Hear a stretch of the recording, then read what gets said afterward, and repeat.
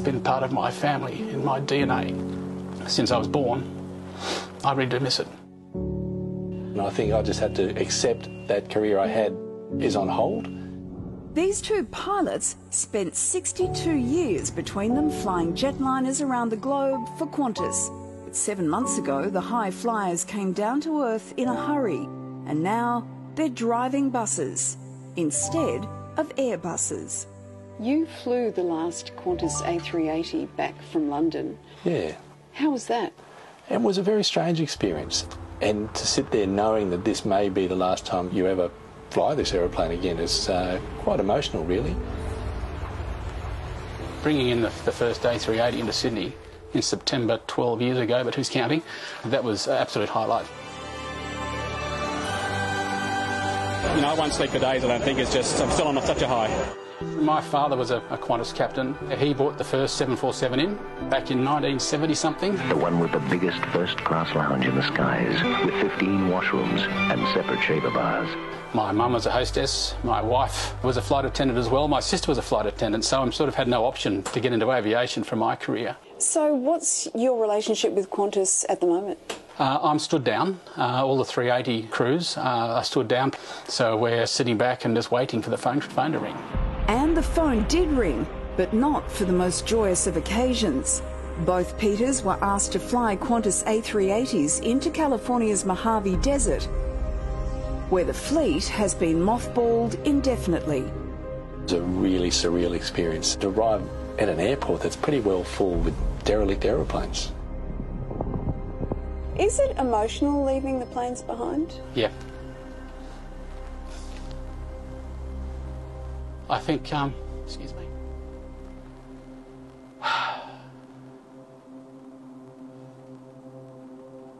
Going to the Mojave was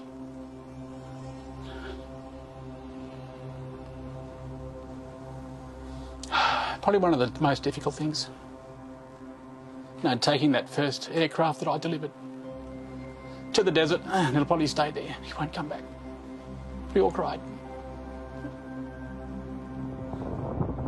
Now there's 10 380s parked in Victorville, parked on the dirt, the tumbling tumbleweeds being blown by the wind.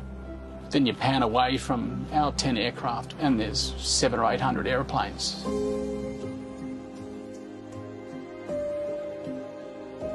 An old FedEx and old United Airlines aeroplanes that'll never fly again. It's a very depressing place to go if you're in my situation. Very sad.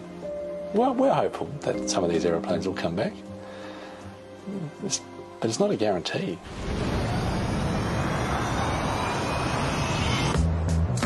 So Peter, how's the first week driving the bus going? It's been pretty good so far.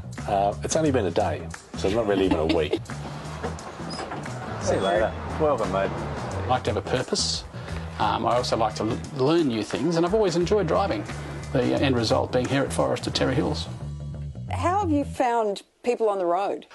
Some of them are really, really courteous, and you put your blinker on and they'll stop and they'll give you the room and I give them a wave and say thank you very much, but there are the others who need to get in front of the bus and that's their priority in life. Well, how does it differ to flying an Airbus? Well, it's just the level of concentration. There's very intense concentration flying an Airbus, but for shorter periods of time. Depending how long that flight is, I might be able to go back and have a crew rest and maybe watch a movie and have a snooze.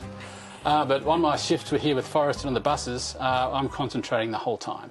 You can't not concentrate, even for a second. It's all I can do to look down and see what time I'm due at the next bus stop, just like that. And I've scared a few gutters. Yeah, I have.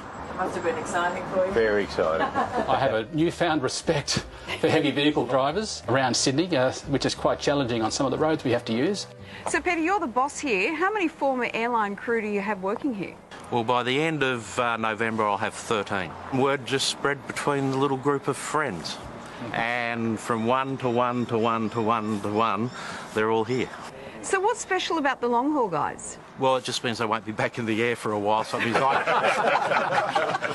get to... I think he just capitalised on you. It means I get to keep them for a bit longer. I think we're very lucky to have what we've got, to have a reason to get up and go to work and provide for the family and things like that. That's great for our mental health. There's plenty of Qantas people, and plenty of people in the community that haven't got anything as yet. So what does your family make of your switch? Well, my junior daughter is studying at Macquarie University, so she's dying to get on the 197 out of Ingleside so she can sit there and go with Dad at the front, and I can drop her off at uni. I think my wife's happy to have me out of the house. It's only so much gardening can be done. I don't like gardening.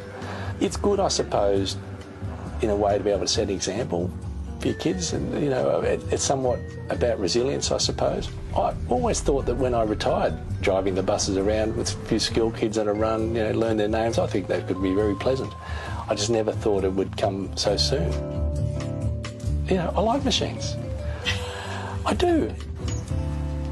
Have you had to take a bit of a pay cut? Oh, just a little. Is that tough? Oh, look, we've readjusted our priorities, and we've possibly readjusted what retirement might mean to us. So do you think you'll fly again? Yep. But I have to take this opportunity and run with it. I am enjoying bus driving. Morning. I mean, if you enjoy your work, you don't actually work, do you? True. Yeah, I will look forward to getting back on an aeroplane, but at the moment, I'm making the most of what I've got. We'll see what happens in the future. When I do formally retire completely from Qantas, hopefully I can come back here. What a fantastic story that is. I mean, those guys driving your bus, you'd feel pretty comfortable, because when you get on a big plane overseas and they go, oh, it's Captain John Smith here, we're going back to Sydney, put your seatbelt on. Fantastic. Yeah, that's right. Interesting about talking about purpose. You need purpose. It's that even though it's doing a different job, there's a reason to get up and there's a purpose. It's interesting because my first thought was the loss of status. Yeah. Because it's a very high status profession, but that's not. They didn't talk about that. No. Yeah. So the purpose is really strong, clearly. Absolutely. Well, hopefully some good news for them soon and they can get back in the air. But for now, great story. Thanks so much, Lise. It's time for a break now. Lots more of the project still to come. Stay with us.